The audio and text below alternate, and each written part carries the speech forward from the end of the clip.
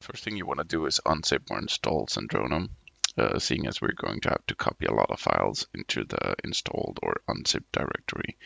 I chose to actually unzip it, as you can see in the tutorial.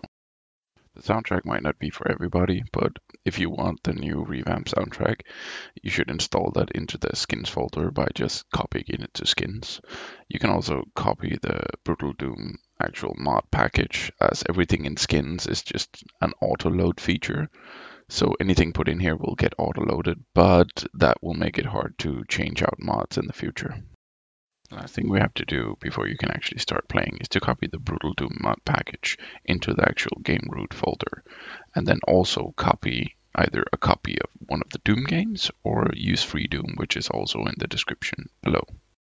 Now all you have to do to start the game is to just click and drag the mod package onto Zandronum. Zandronum is dedicated to the real Doom experience. So there's a few settings you might want to change to make it play more like a modern day shooter. First of all, you want to go into the control scheme and actually map your secondary fire, jump and crouch to something that you can actually use. Then you want to go into actual display settings and set up the GZ Doom HUD so you can actually see the inventory, and set up a crosshair so you can actually aim and hit people.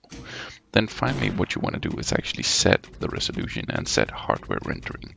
The resolution is especially important because, as you can see, I have a very not good looking zoom up just to show you the settings menu.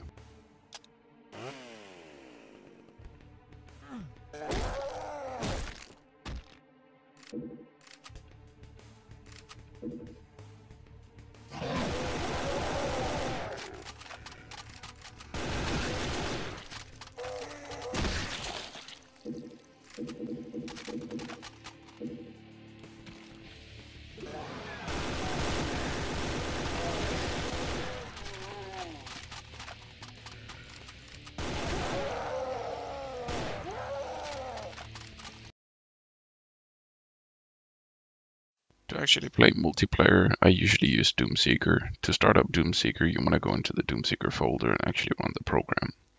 Once you're in the actual program, you press the Create Server button, and you make sure to point, like I'm illustrating here, to all the correct files that we previously set into your game.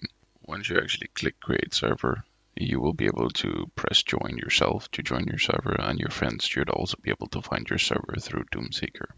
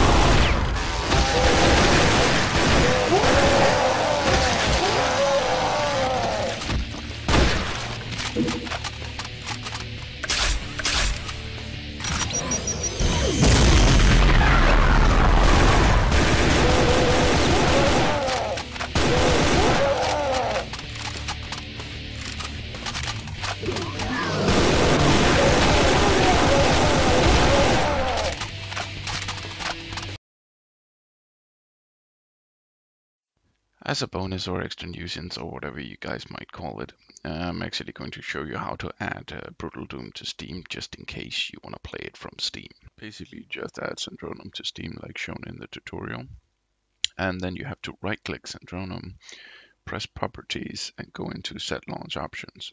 Here you just paste in the actual Brutal Doom package name. Seeing as it's already in the Zandronum folder, Zandronum will figure it all out and start Brutal Doom up for you.